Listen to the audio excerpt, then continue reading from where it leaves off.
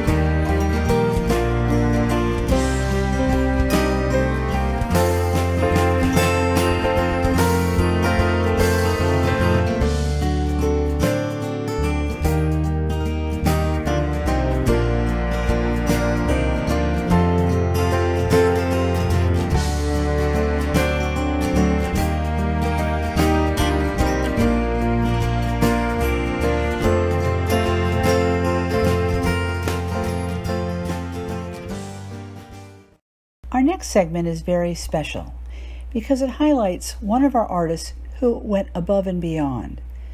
In our very first segment, you may recall we saw Guild artist Donna Grossman share how she was giving back and saying thank you to our heroes by creating postcards and sending them out. That was 8 postcards ago. Fast forward, and Donna continued to give back with her big heart by sending out more cards. 50, yes, 50 postcards she completed and sent out to our community frontliners. Doctors, nurses, EMTs, veterinarians, firefighters, police, grocers, truck drivers, postal carriers, and more, just to say thank you and lift up their spirits. So we thought it appropriate to show her creations from 1 to 50.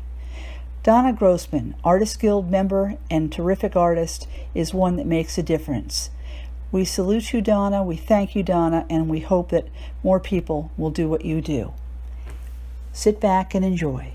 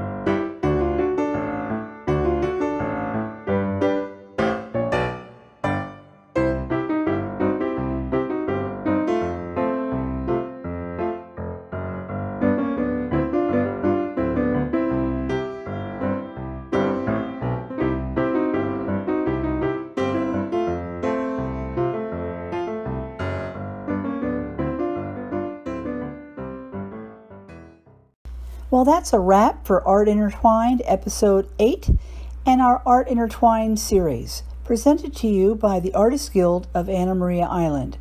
This is Wendell Graham, your host. Thank you for watching, and thank you for supporting the arts. Have a wonderful day.